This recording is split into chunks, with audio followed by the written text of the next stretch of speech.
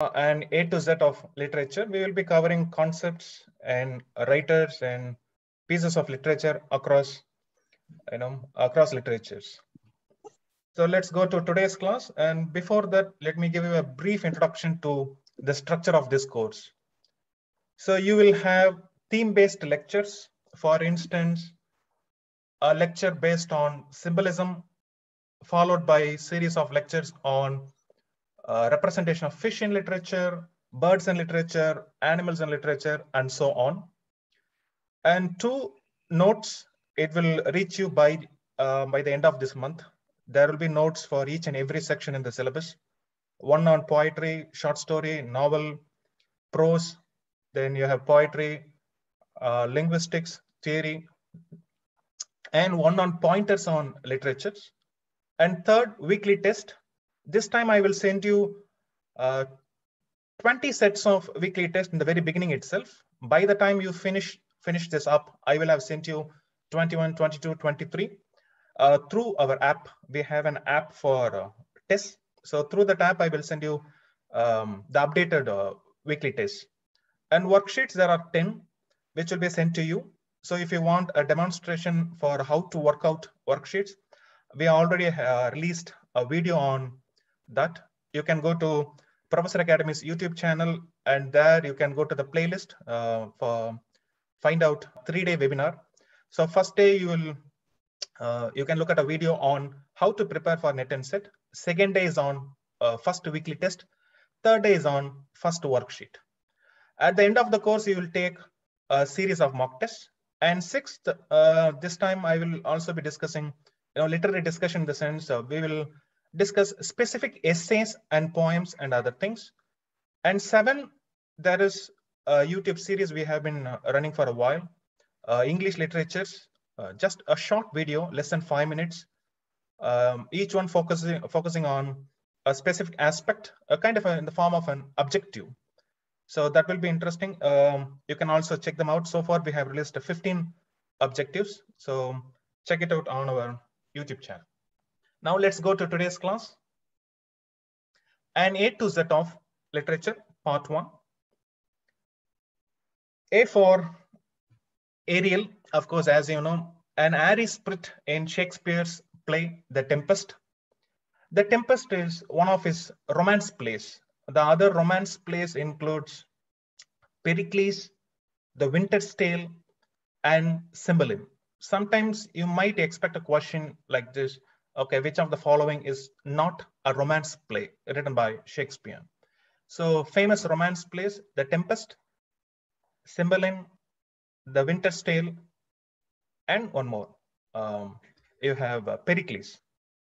And Ariel, as you know, was an airy spirit who was imprisoned in a tree by the witch Sycorax, who was also the mother of Caliban. And Ariel was released from the tree by Prospero. So Ariel serves Prospero. And this is his famous song, Full Fathom 5, Thy Father Lies. Fathom here refers to the depth of water. 1 fathom equals 6 feet. So we can say full fathom 5, 30 feet. Thy father refers to here Ferdinand. Initially Prospero brings up a storm, tempest, and kind of an illusion. And there's a party that comes to the island. And you have Ferdinand, the Prince of Naples, and whose father, Alonso, King of Naples. Ferdinand believes that his father is dead and might be lying at the bottom of the sea. So that's what the line refers to. Full fathom 5, thy father lies. So Ariel is singing or addressing Ferdinand, but the father is not dead. It's a romance play. Everything, all is well that ends well at the end of the play. So what I'm trying to say, so I'm just introducing Ariel, which who you're already aware of. So once you know this Ariel, you can also know there is an collection of poetry called, a collection of poems called Ariel by Sylvia Plath, the American confessional poet. And this collection has famous poems like Daddy, Lady Lazarus, and other poems. And with this, you can also connect with another Ariel, an airy spirit in Alexander Pope's mock epic, The Rape of the Lock.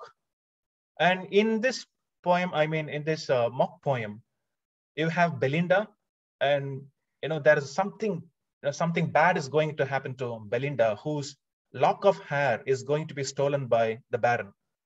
So Ariel, the guardian sylph, sylph is kind of a fairy or a kind of a spirit. So Ariel is the guardian spirit of Belinda.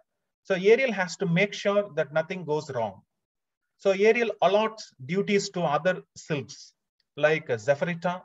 Zephyrita has to take care of Belinda's fan. Brilliant has to take care of Belinda's earring. Momentilla, watch. Crispisa, locks of hair. 50 sylphs, petticoat. And generally they ask question, who is allotted for what?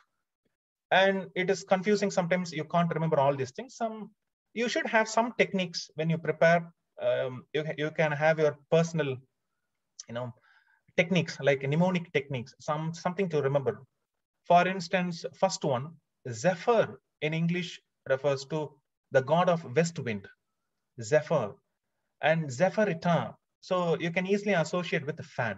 So Zephyrita, the west wind, something with the wind. Fan, it is something with the air and wind. So the moment you think of Zephyrita, you can easily think of fan. Then in English, when we say brilliant, its original meaning, something that shines. So automatically you have earrings of Belinda which shines. So that's one kind of a technique. Okay, what shines? Okay, earrings shines, earrings shine. That's all. Then moment, it refers to time. Automatically watch. Maybe Belinda's hair, locks of hair is crispy. So crisp sound.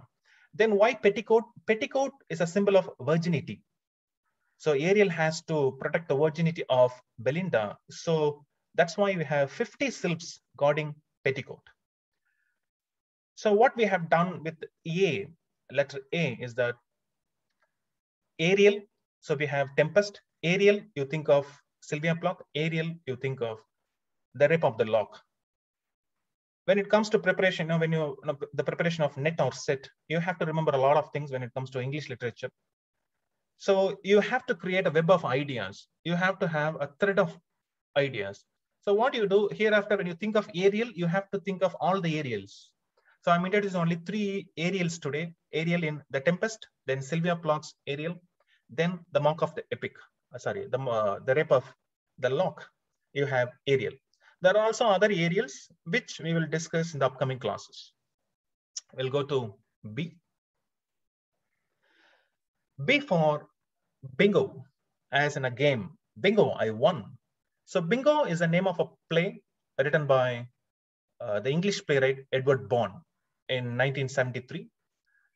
The subtitle, Scenes of Money and other things. So what happens in this play, Shakespeare comes as a character. And Shakespeare is old now, and this play captures the last years of Shakespeare, 1615, 1616. And in one of the scenes, we have Ben Jonson meeting Shakespeare, and they discuss certain things. So that's the dialogue we have here. Ben Jonson says, "What are you writing?" That Theatre told me to ask. Shakespeare shakes his head. "Sorry." Johnson, "What do you do?" Shakespeare, "That is the house, people I'm responsible for. The garden's too big. Time goes. I'm surprised how old I have got." So at the last stage of his life, he has gone back to his town, Avon, and he signed a contract with someone.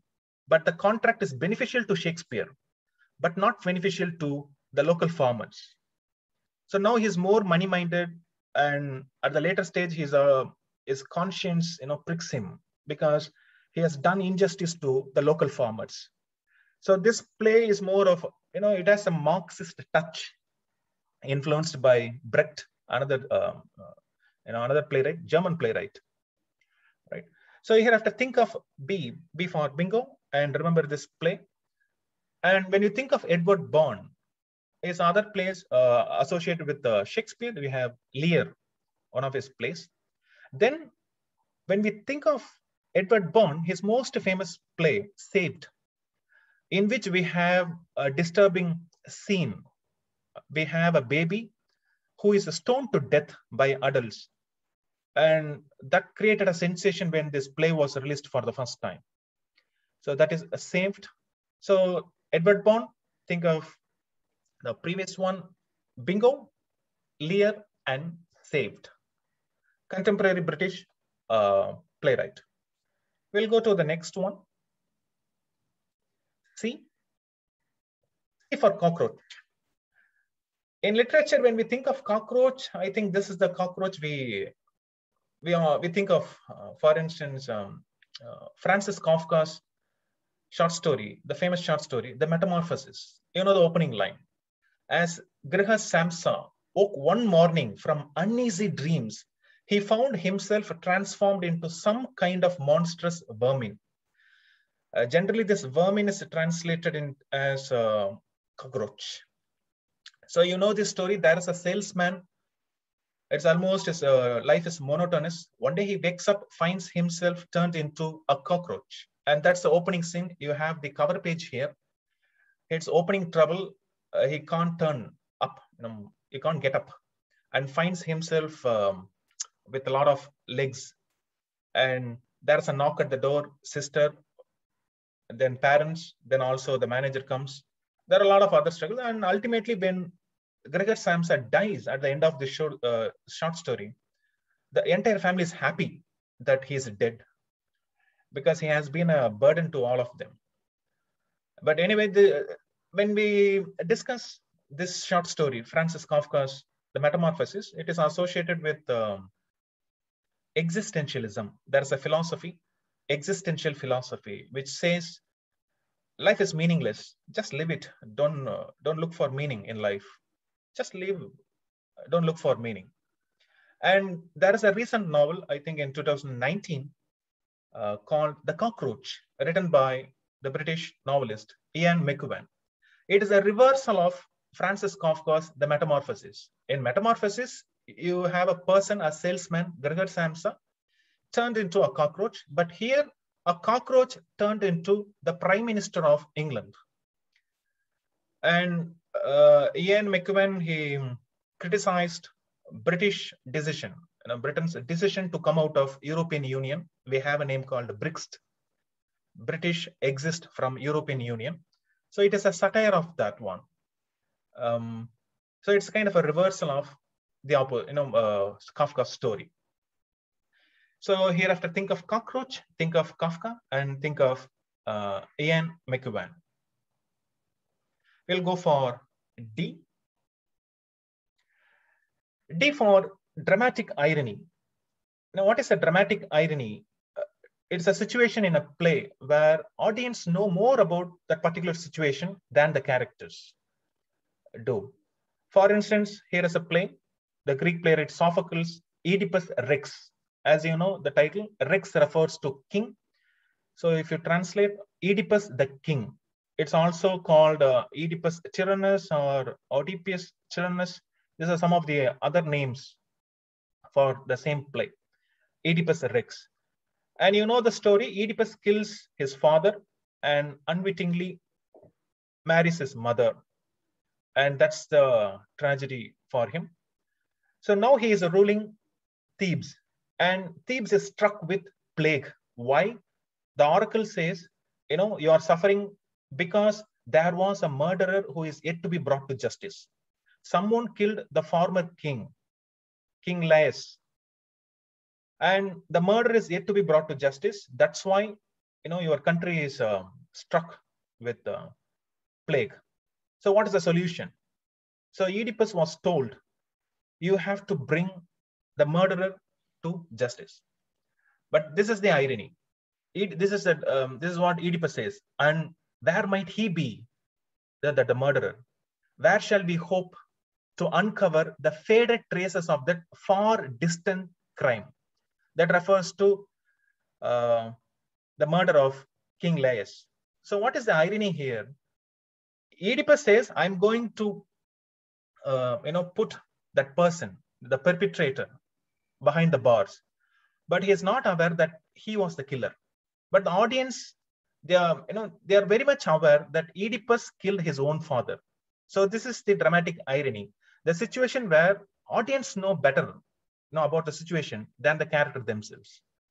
So this is called dramatic irony. Next, we'll go to E. E for epiphany. It's a Christian term, a religious term, which refers to the manifestation of God. God reveals himself to, his devotees. So it refers to the Bible where Jesus Christ reveals himself, manifests himself to the Magi for the first time. So it's a kind of a realization.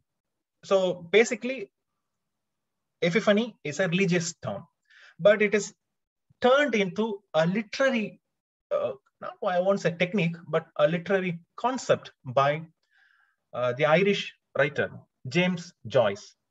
For James Joyce, epiphany is a moment of self-realization. Now, everybody has a self-realization. We realize, okay, this is what I'm going to be in my life.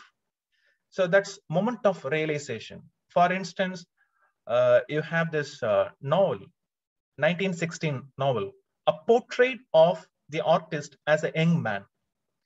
Hero, Stephen Dedalus. So Stephen Dedalus has this problem, like of Hamlet's problem, to be or not to be. He wants to be a priest. At the same time, he wants to be an artist. He can't be both.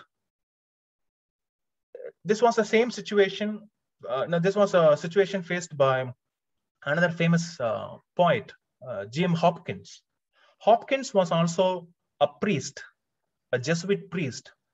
He thought writing poems or writing pieces of literature is sin because you indulge in pleasure. So he burned a lot of his poems, Jim Hopkins.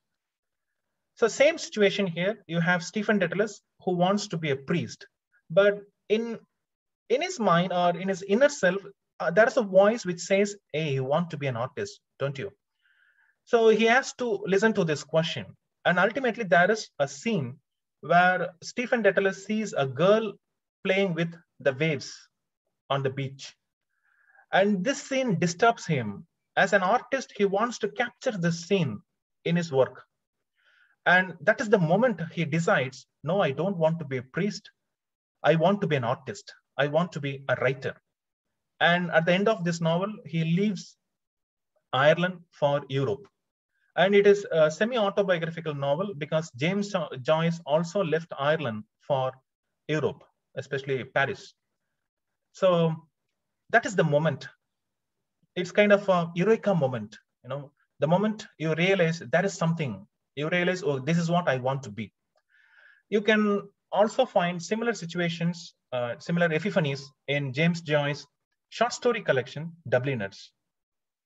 So when you think of epiphany, think of James Joyce and these two works, one, the short story collection, Dubliners, and the novel, A Portrait of the Artist as a Young Man.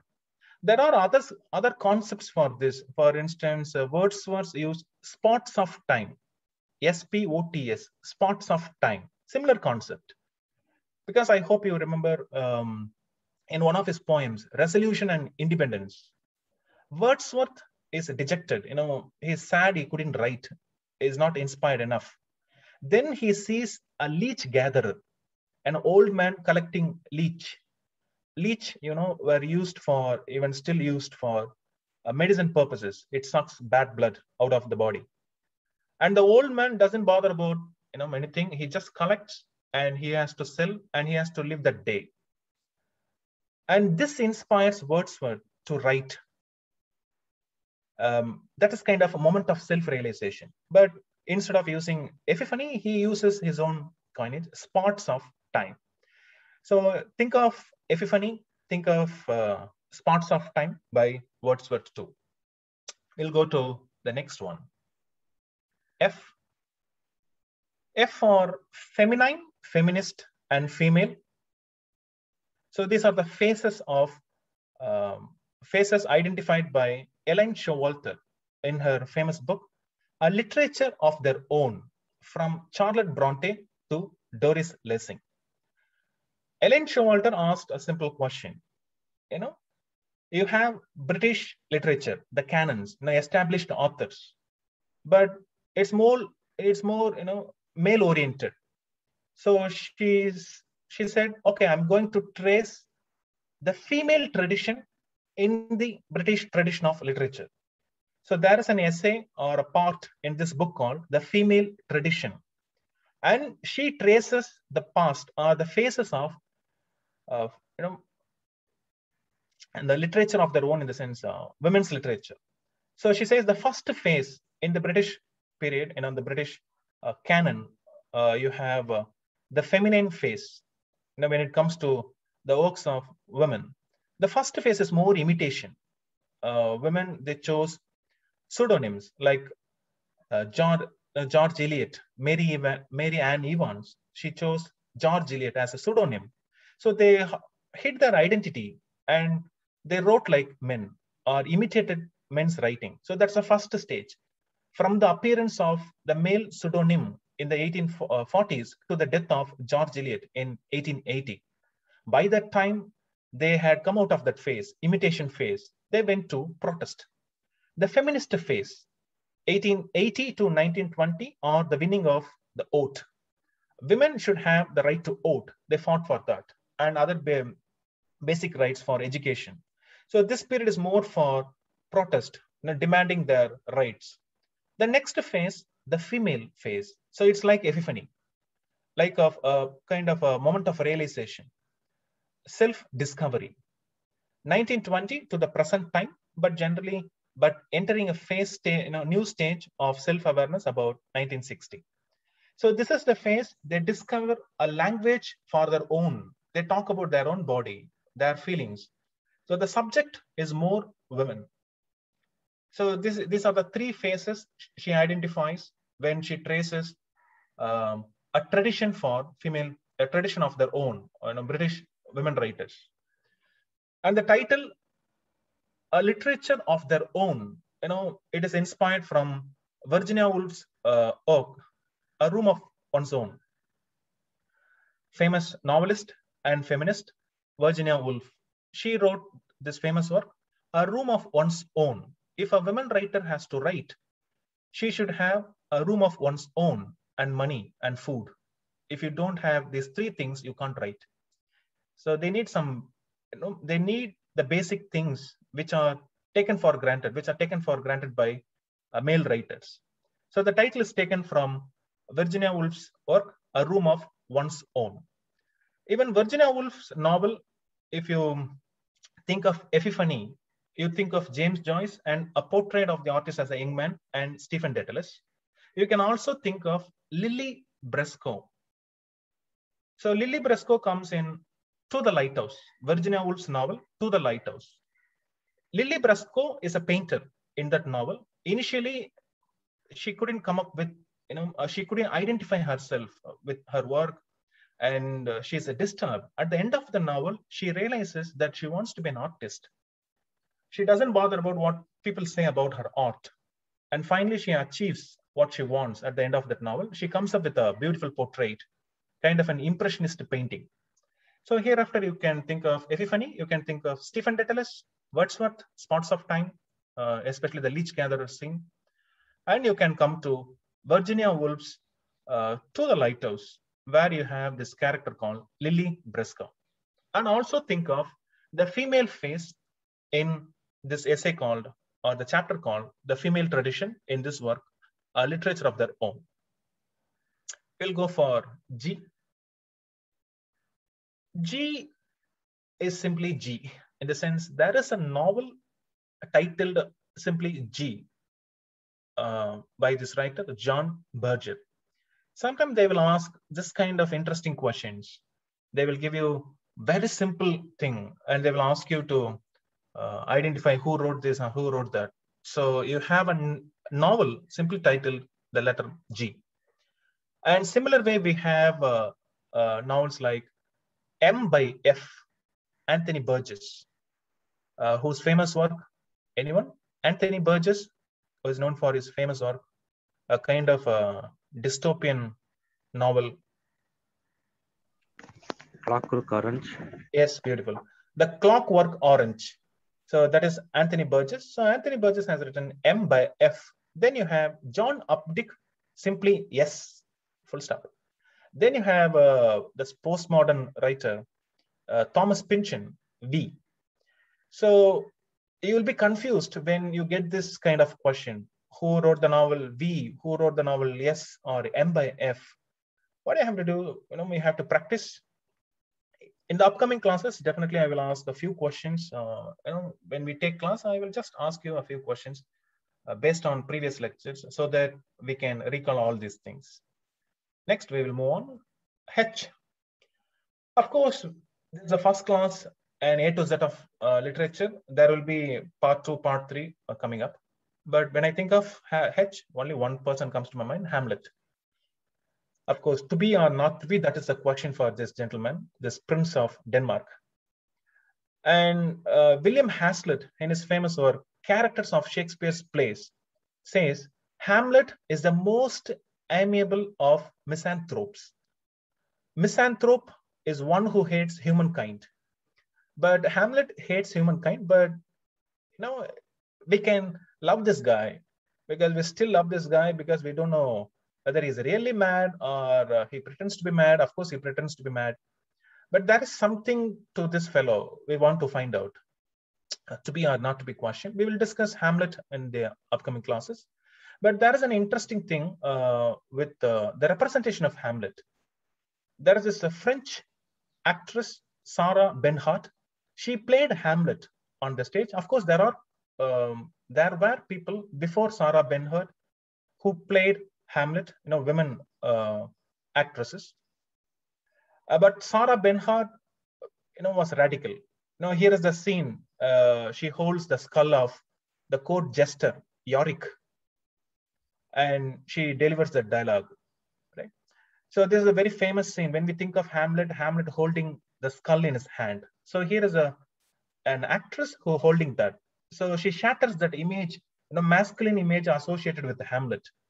And she brings her femininity to her acting and gives a different shape to Hamlet.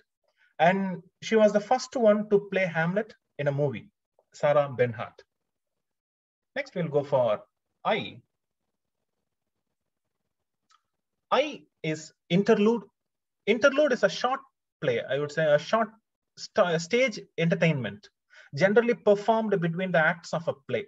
So if you have 5 acts, maybe the third act is a kind of a break. A short one, generally humorous. So famous one who is known for interludes, John Haywood. The 4-piece, 1522.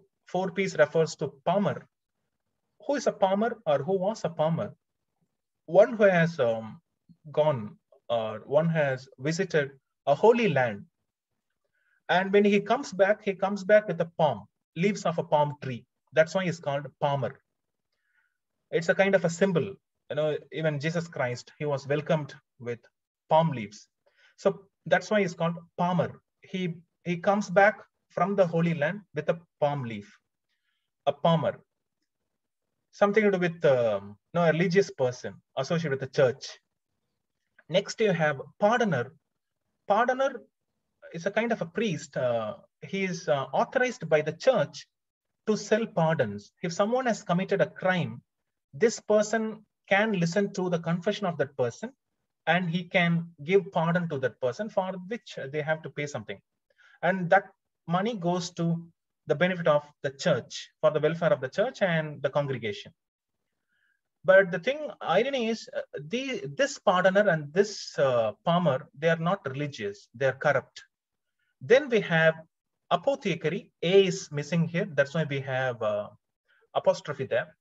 Apothecary is a pharmacist, one who makes medicine and sells medicine. So here, we may not know that whether he is a true pharmacist. He makes money out of that, a lot of money. Then we have peddler. Peddler is one who sells small things. He goes from home to home, and he sells clothes, perfumes, and a lot of small things. especially to women. So these are the 4 P's: farmer, pardoner, apothecary, and peddler. And they have a competition now. A competition, I mean, a contest in lying. Who is the best liar? So that's the competition. So that's where the humor lies. So they reveal themselves. Pardoner talks about his sin. Then Palmer talks about his sin, not as a sin. They take pride in what they do. So that's where, it's a kind of satire. The writer reveals who they are, but there is fun to it. We'll go to the next one. J. J for Jacobean age. Before we should discuss Jacobean age, we go to history of English literature. First one, Old English period, which is also called the Anglo-Saxon period because of the tribes, the Germanic tribes, Angles and Saxons and Jutes. So 450, 1066. So why 1066? Anyone? Why that year? Norman Conquest. Yes, Norman Conquest. So 1066, Norman Conquest. Then you have Middle English period, 1066, 1558. And this period is also called Anglo-Norman period because French, they invaded England. So earlier, this island, Britain, was invaded by the Germanic tribes, Angles, Saxons, and Jutes. Now you have Normans from France. So Anglo-Norman period. So if you want to refer specifically to that period, you have 1100 to 1350. The starting of Chaucer's period. Then the Renaissance, new birth. So 1558, Queen Elizabeth comes to throne. Then 1603, she dies. Then you have Jacobean age, Jacobean, that's what we are discussing today, J for Jacobean. James I. James in Latin means Jacobus. So we have Jacobean age. He comes to throne in 1603. So 1625, he dies. Then you have Charles I. He comes to throne in 1625 and dies in 1649. He was beheaded in 1649. And Puritan age, the Puritans ruled the country. And that period is called the Commonwealth period or Puritan interregnum. Why interregnum? As you know, you can connect with the Rex. In Oedipus Rex, you have Rex, R-E-X. Rex means king. Similar way, Reg, R-E-G, which also means king. So interregnum refers to between two kings. So that's why it's called Puritan interregnum. So the first king, Charles I. Second king, Charles II. So in 1649, Charles I was beheaded. 1660, Charles II came back to throne. Monarchy was restored, 1660. So between these two kings, we have this period, Puritan age. Oliver Cromwell rules. So this is Puritan interregnum. Then you have the neoclassical age, also called Restoration age, because monarchy was restored. Charles II came back. Theaters were reopened because the theaters were closed in which year, by the way? Theaters were closed in England in the year 1642. 1642. In 1642, theaters were closed. 1649, Charles I was beheaded. And theaters were reopened in 1660 after the restoration of monarchy. And this period, you can divide. Restoration age is called the age of Dryden, 1660, 1700. Then Augustan age, sometimes the Restoration age or Dryden Pope, combinedly called Augustan age. Age of Pope, 1700, 1745. Why Augustus? Because they imitated that famous period, Augustus, Augustus Caesar, where we have Virgil, Ovid, and other famous Roman poets and other writers. So that's why they imitated classic style of writing. That's why we call this period neoclassical, going back to the classical period. And they came up with something called heroic couplet, of course, introduced by Chaucer, but they perfected it. 2 lines, like Tirukkural in Tamil. Only 2 lines, a couplet. Heroic couplet, written in iambic pentameter. We will discuss meter in one class. all the meters. So iambic pentameter, couplet only 2 lines. The thing is, it is a closed one in the sense idea should not go out of, if you start an idea, that idea should end within the 2 lines. It should not go to the next line. So crisp, 2 lines, 1 idea, 2 lines, 1 idea. So it's very classical in the sense, rigorous too. Next, we have Age of Sensibility, age of Dr. Johnson, 1745 to 1798. And we have a significant year in between, 1755. The publication of his dictionary, Johnson's dictionary, 1755.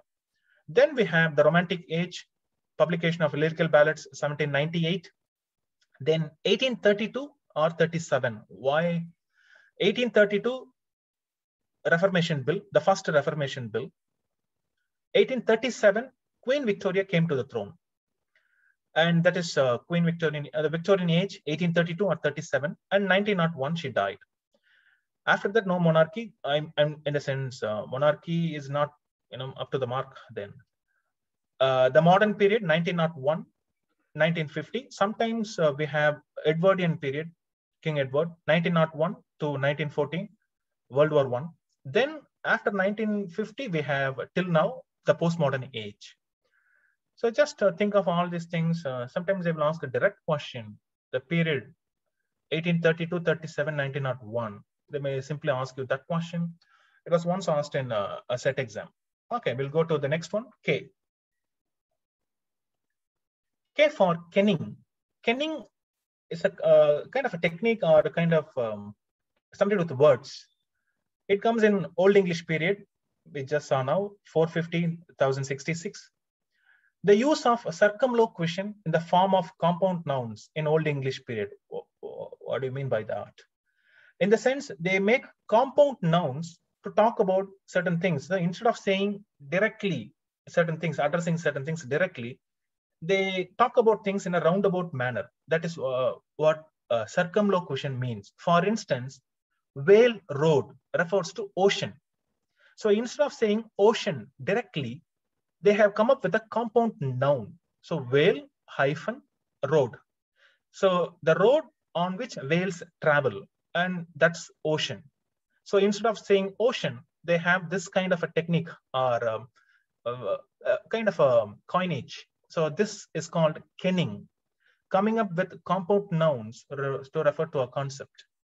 Then you have bone house, refers to human's body, a house made of bones, so human body. Then we have this epic, Old English epic poem, Beowulf. So in Beowulf, you can find this kenning. Number one, battle serpent.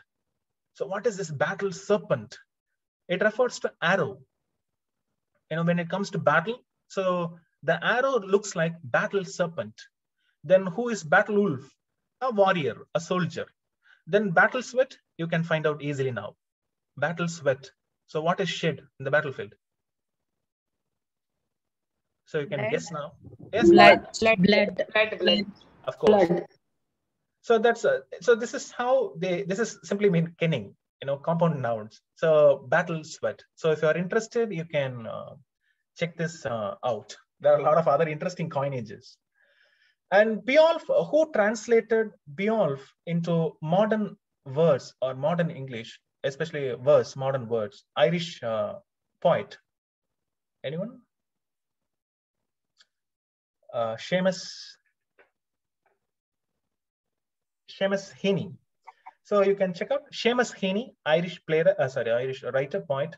So he translated Beowulf into modern English, especially verse. We also have another translation by Tolkien, but that is more prosaic.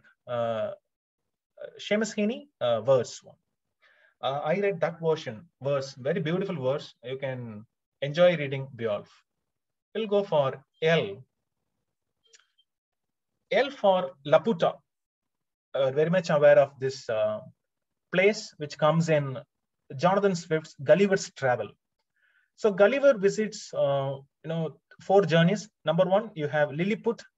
It's a land of tiny people, small one. That's what you see on the cover here. Then part 2, exact opposite, Brobdingnag, a land of gigantic people. Then you have Laputa, a tiny flying island. We will discuss Laputa immediately. Then you have part 4, Huinim.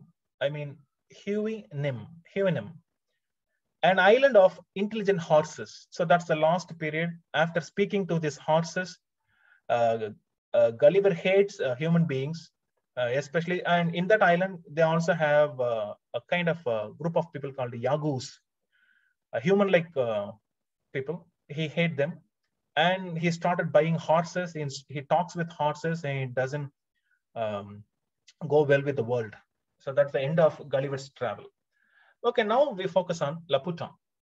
So Laputa is a tiny flying island, and Laputa refers to England, the island. And he also criticizes, because it acts like a colonizer. Of course, it was a colonizer. They colonize people. So it's kind of a symbolism. See, it's a flying island. What they do, they control the dominions under it. For instance, you have one dominion, Balni Barbie. It stands for Ireland, symbolically refers to Ireland, because England controls Ireland economically, everything.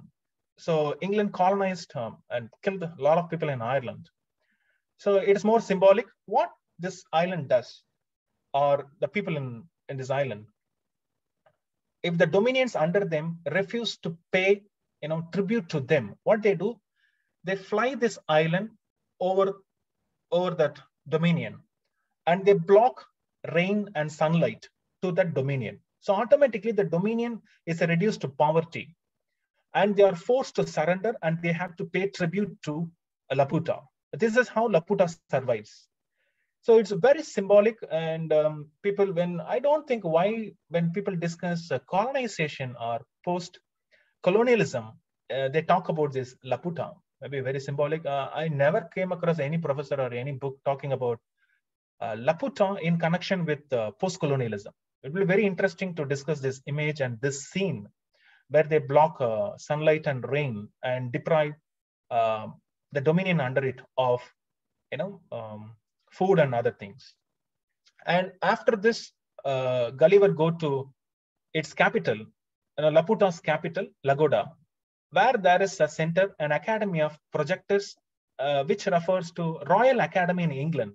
He is mocking that academy because in this island, in this academy, the Academy of Projectors, scientists are engaged in impractical projects. One of the famous projects, how to extract sunlight or sunbeam from cucumbers. Beautiful project. So it's a satire on the Royal Academy in England. Next, from there, Gulliver goes to his neighboring island, Glubdubdrib. Tough to pronounce. Glubdubdrib.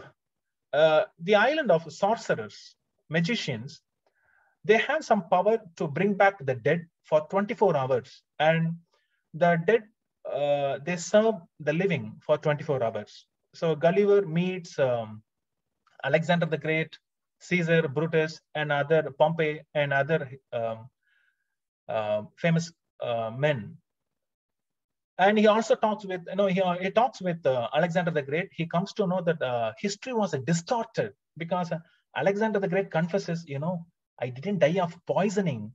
I drank a lot. I died because I drank a lot, was a heavy drinker. He confesses this to Gulliver. Then Gulliver, oh my God. So history is not made of truths. It's made of falsehood.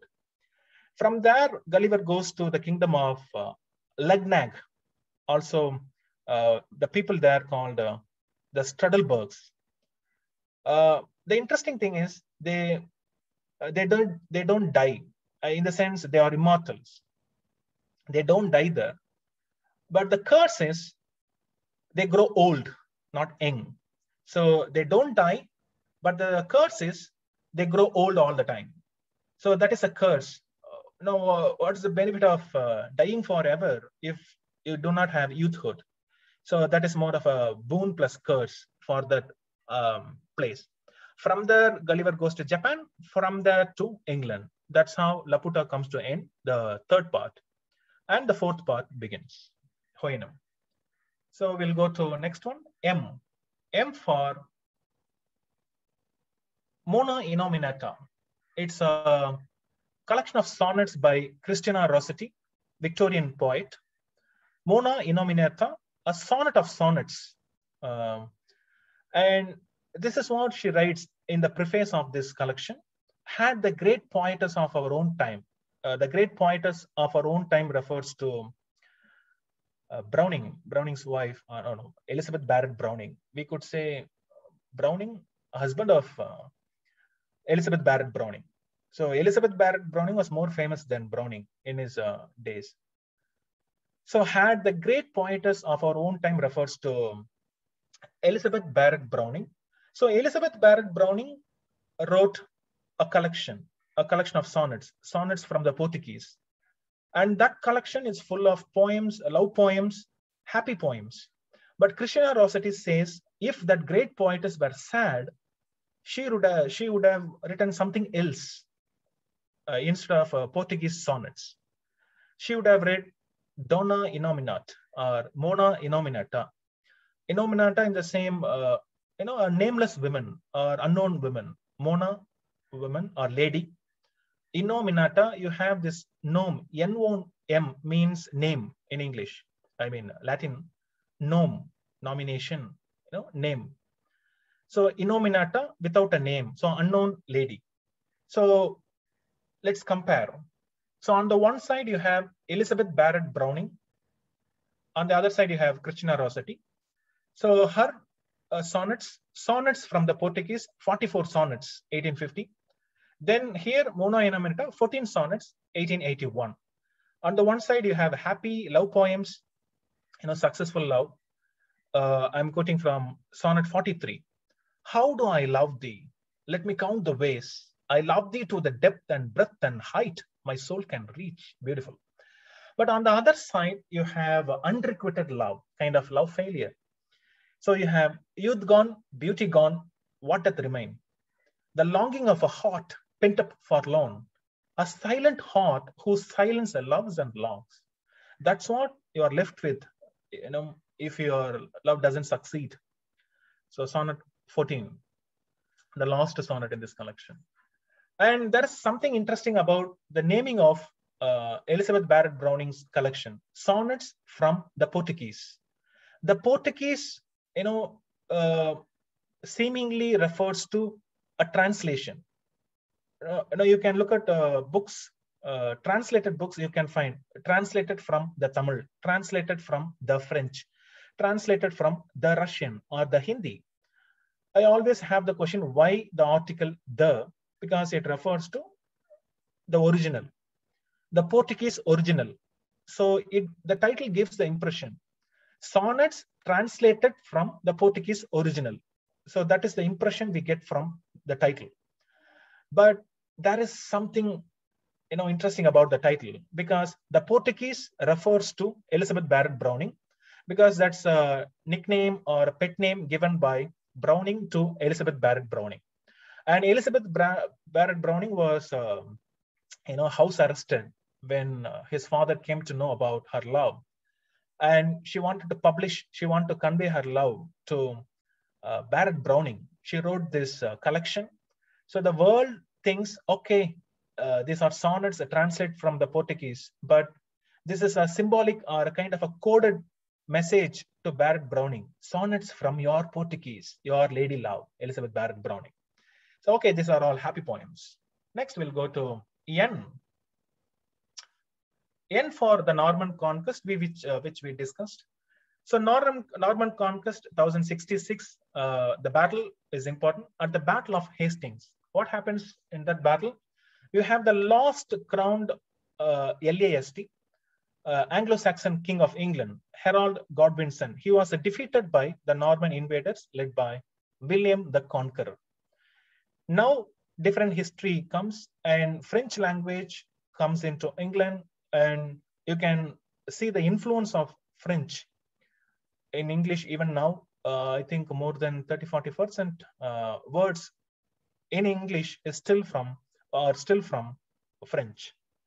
We'll go to the next one, a continuation. So when I think of this, I read this essay recently. Samuel Johnson's The Life of Milton.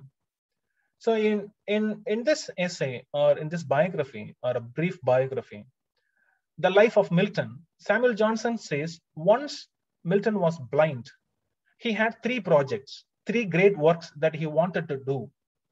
Number one, to write an epic poem, which he wrote, which he succeeded, Paradise Lost, in 1668.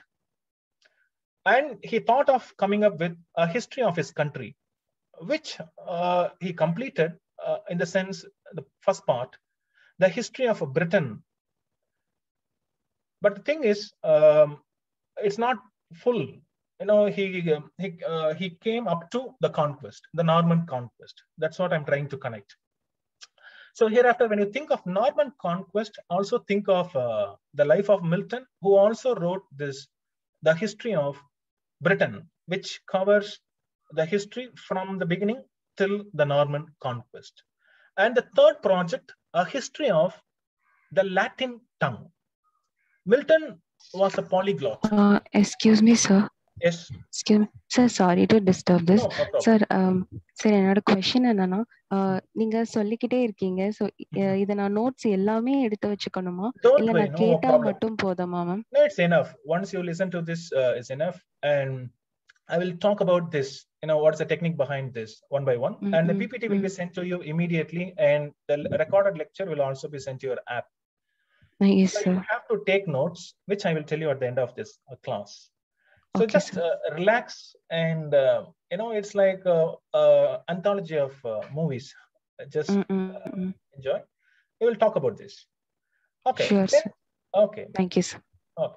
So you have Samuel Johnson's The Life of Milton.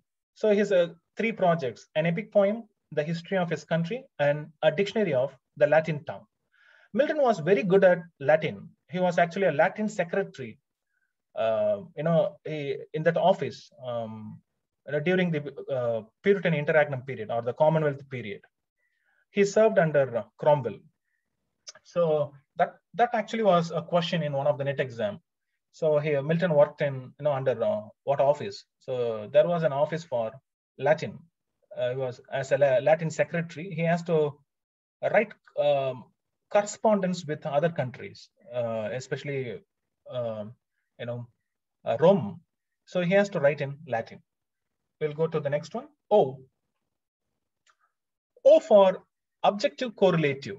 The concept was introduced by T.S. Eliot in his famous essay, Hamlet and His Problems, which is part of his famous collection, The Sacred Wood, published in 1920. But 1919, it was published as alone. So what is this concept? Objective correlative. This is a definition given by T.S. Eliot: a set of objects, a situation, a chain of events, which shall be the formula of that particular emotion. So what is this definition at all? So what do you mean by objective correlative? So you should correlate in the sense there should be some relationship between what is shown on the stage or what is represented and the objects that you can connect with certain emotion. So if you portray certain emotions in your work, so you should also provide the readers with certain objects. It can be a scene, it can be an object, or a chain of events, a situation, so that they can connect the emotion with the objects. For instance, he gives this example, the state of mind of Lady Macbeth.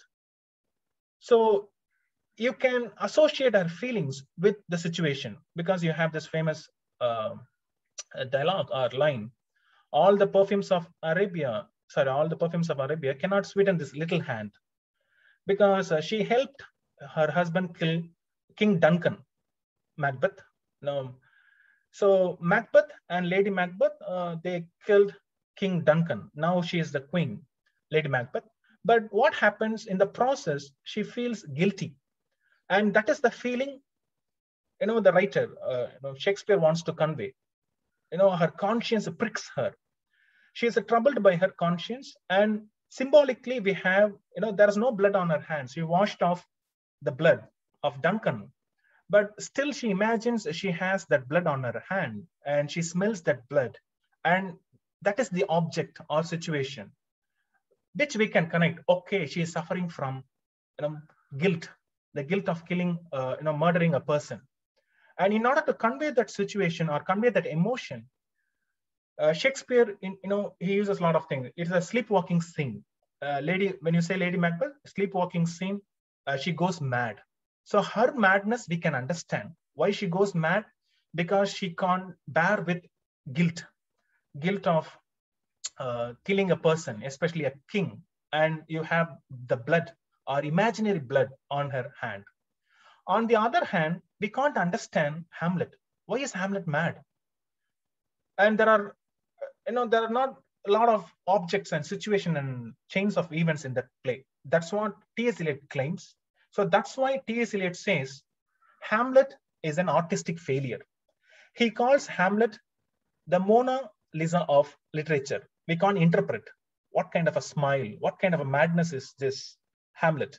So that can be a question: who called Hamlet an artistic failure? Kind of a direct question. Or the Mona Lisa of literature. We have T.S. Eliot, and these are the reasons for calling Hamlet an artistic failure. Number one, Shakespeare's inability to handle the intractable material. In the sense, Hamlet was not a new play. In the sense, that was an original play by Shakespeare. There were some old material called Hamlet. That means some prototype that existed before. Then you have Thomas Kidd. It was said Kidd was also wrote a play called Hamlet. So before Shakespeare, we have a lot of Hamlets. Shakespeare had a lot of material to work with, but he couldn't handle that material well. Because earlier Hamlets, they took revenge fast. But this Hamlet postpones taking revenge. And that is where the genius of Shakespeare comes. Because earlier Hamlets, they were young. This Hamlet, we will discuss tomorrow. What has to do with this Hamlet and the age of this Hamlet. Next one, Shakespeare's incapability to execute the revenge motive. So that's because it's a revenge play. So definitely he should take revenge. His father was killed, murdered by his uncle, Claudius. So he has to kill his uncle.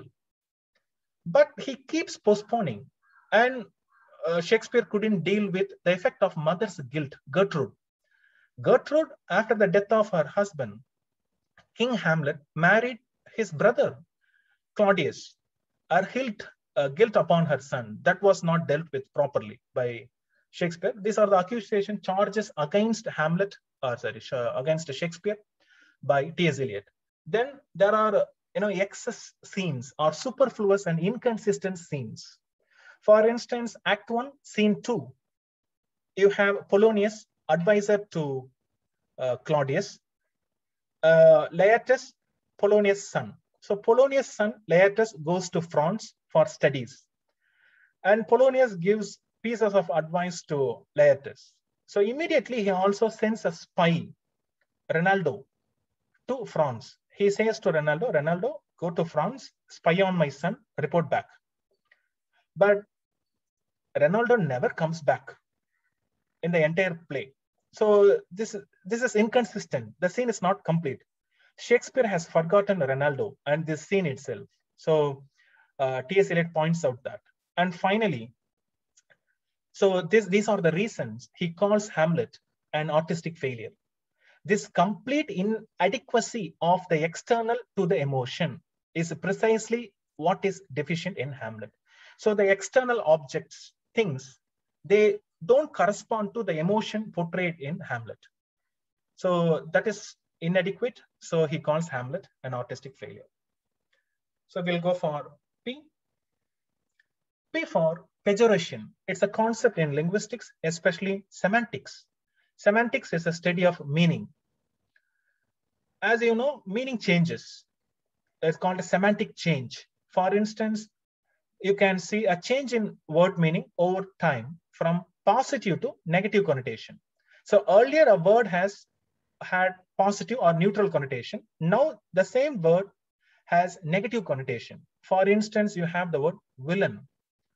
So what was the meaning of villain? Simple, you have the word villa, V-I-L-L-A.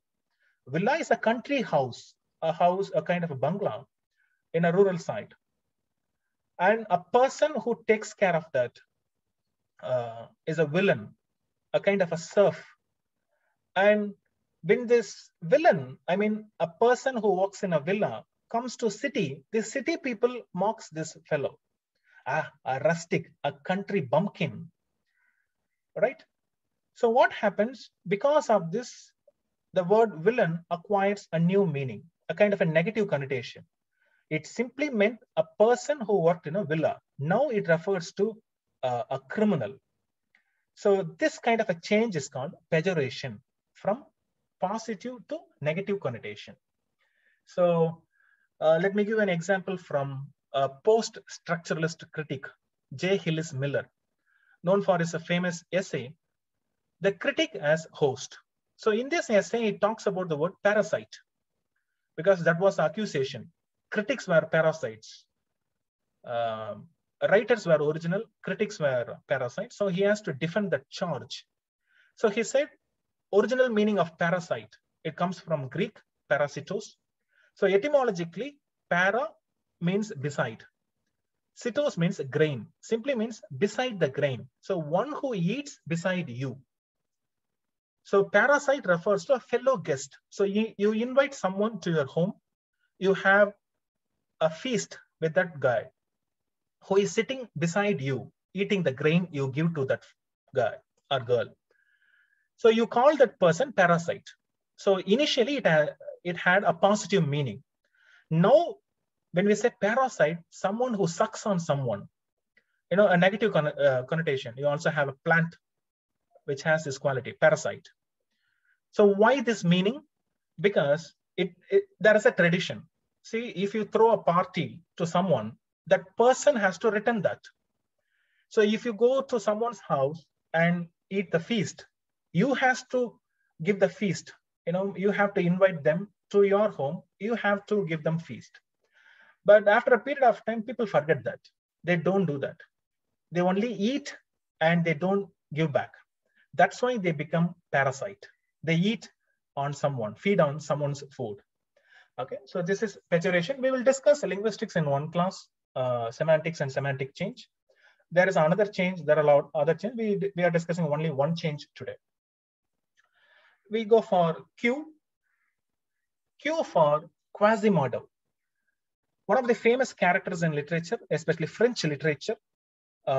This character comes in Victor Hugo's famous novel, The Hunchback of Notre Dame.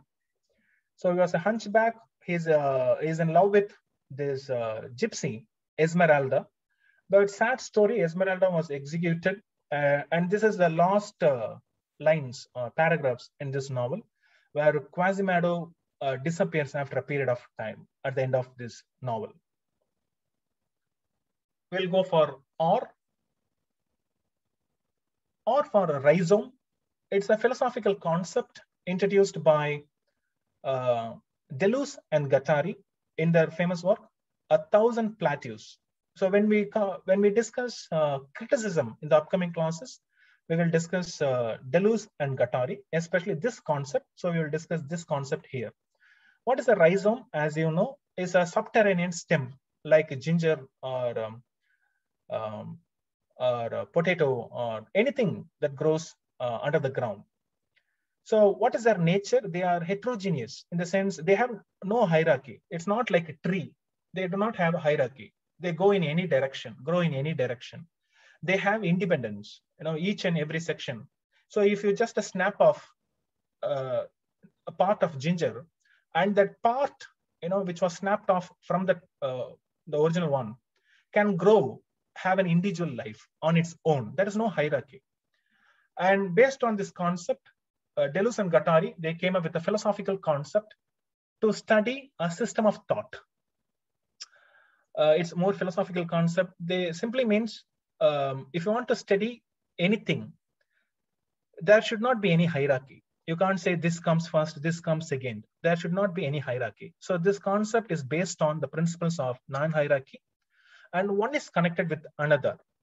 So there's always a relationship, interrelationship between things you discuss.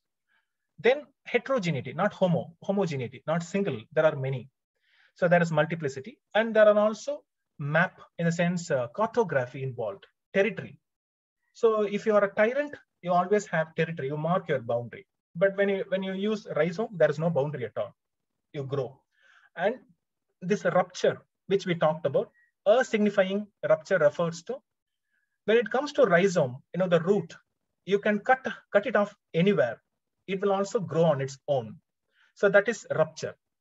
So these are the famous examples or symbols given for this concept. One, we have plant rhizome, like bulbs or tubers. Next, animals, animal rhizome, you have rats, ants. Then you have one of the most important features of the rhizome, multiple entryways. There is not one way to the concept. Examples, you have burrows dug by rats. Then you have maps. There are multiple entryways. You can approach a concept from different perspectives. So these are the features of rhizome. So we'll discuss this concept later, but something to do with the post-colonial, post-modernism.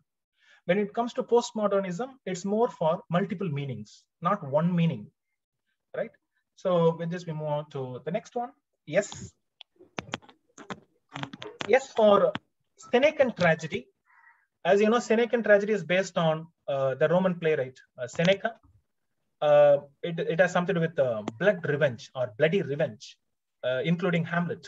Hamlet was a Senecan tragedy. And the first one in English, we have Norton and Sackville's Gorboduc or Ferex and Forex, 1561. And you have the Spanish tragedy by Thomas Kyd. These are all Senecan tragedy. And these are some of the things they often ask. The first English tragedy, you have Gorboduc. The first English play in blank verse. So that is also a Gorboduc. Then you have the first English comedy in verse, that is Nicholas Idol's Rolf Reister Toyster. But beware, first English comedy, but in verse, 1552. First English comedy in prose, you have Gascoigne's The Supposes. Okay. So with this, we will go to the next one, T. T for transferred epithet. It's a figure of speech. What is an epithet? Epithet is an adjective. An adjective, maybe first we'll look at an example, then we'll discuss the definition. So here is an example from the Indian poet, A.K. Ramanujam's Of Mothers, Among Other Things. And I see my mother ran back from rain to the crying cradle. So cradle, is the box kind of thing in which the baby sleeps. So now tell me, who is crying? Is a cradle crying or the baby crying? The baby is crying. So instead of saying the baby is crying, instead of describing the baby, the adjective here is a crying. It is a transferred from the baby to the cradle in which it sleeps. So if you transfer an adjective from the person to which it properly describes to another object, then that's called transferred epithet. Simple example, sleepless night. Yesterday, I had a sleepless night because I had to take today's class, first class. So transferred epithet, sleepless night. Who was sleepless? I was sleepless. But I say I had a sleepless night. I transferred sleepless from me to the night. So now you can read the definition. An epithet is transferred from the noun to which it properly belongs to another noun. So this is a figure of speech. Next, we'll go to U. U for unpopular essays. It's a famous collection by the Nobel laureate Bertrand Russell. He was awarded Nobel Prize for Literature in 1950.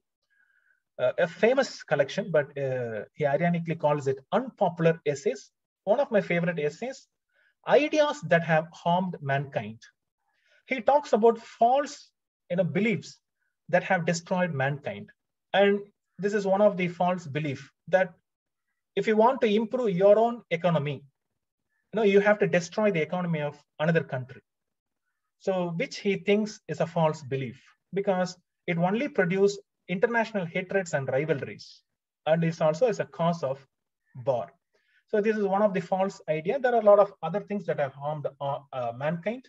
So he discussed all these things in this essay. V for Verfremdung's effect, or simply means alienation effect, or A effect, or sometimes B effect. Is a concept introduced by German playwright Bertolt Brecht and his famous epic theater and play Mother Courage and Her Children. So what is this concept? What do you mean by alienation effect or Verfremdung's effect or A effect? It means unlike Aristotelian plays. So Aristotle said you have to evoke pity and fear in your audience at the end of a tragedy or end of a play. So you have to connect yourself with, or the audience should connect themselves with what is portrayed or what is staged. But this is non-Aristotelian in the sense your play should not depend on empathy. You need not connect with the audience. Audience should alienate themselves from what is shown on the stage. They should think about the issues discussed on the play. So now you can understand Brecht was a Marxist. So he wanted to, discuss problems, social problems. So that's what he came up with this effect or method, the alienation effect, and which he took it from Chinese acting. Okay. So both the actors and the audience, they should alienate themselves from what they see or what they act. And this is a famous essay written by Brecht, Alienation Effects in Chinese Acting. Okay. So we'll go to the next one.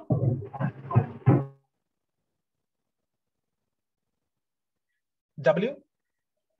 Womanist is a concept introduced by Alice Walker, Afro-American, in her short story, Coming Apart. So in this short story, she made this statement: a womanist is a feminist, only more common in the sense. So they have a concept called feminism or feminist. But Alice Walker says the concept of feminist or feminism focuses more on white women and their problem. I want to address problems faced by Black women and women of other color. So she says womenism or womanist. So this concept, under this concept, they will discuss problems faced by Black women or brown, whatever color. So that's why she defines a womanist as a feminist, only more common, not specific to some white women. So now let's go to next one.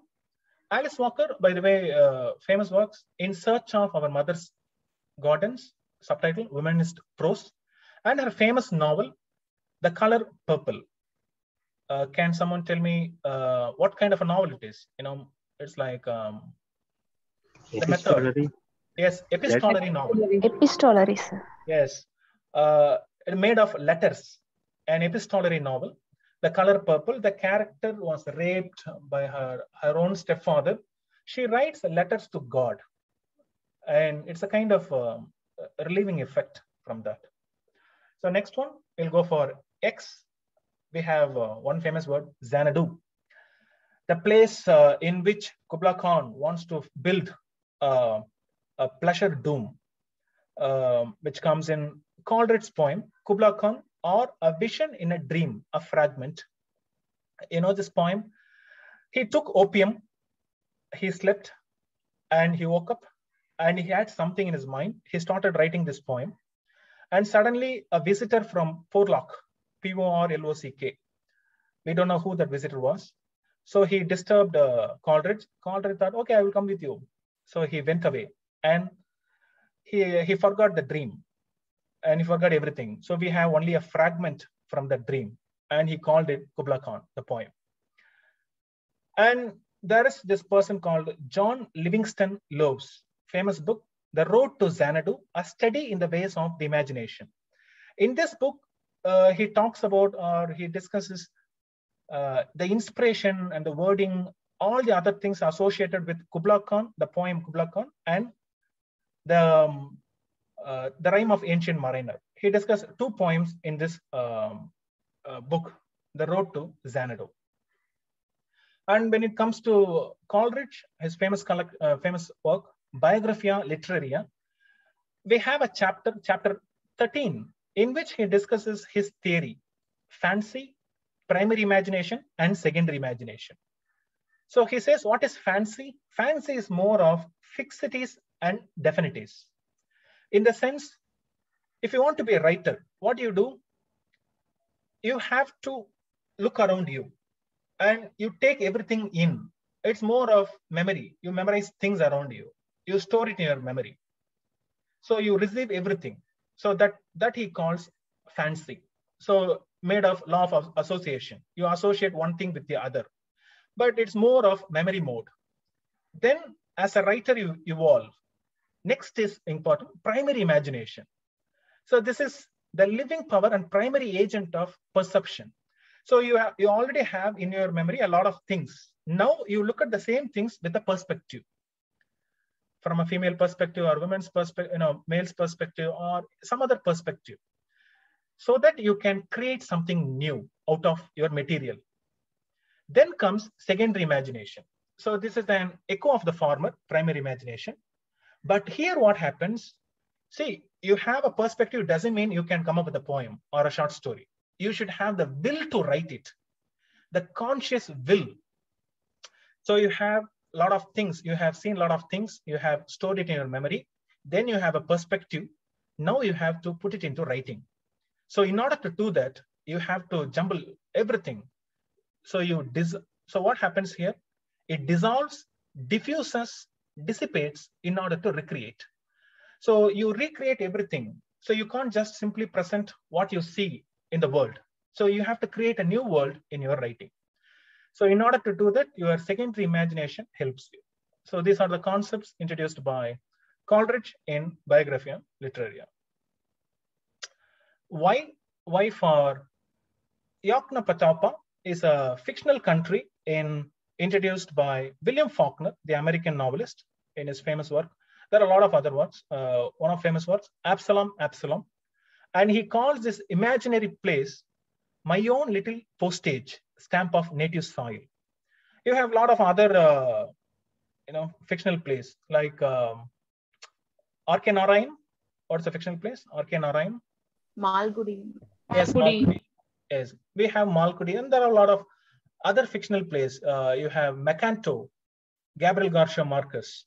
So you have Yoknapatawpha, William Faulkner. So some of his famous works, The Sound and the Fury, As I Lay Dying, Light in August.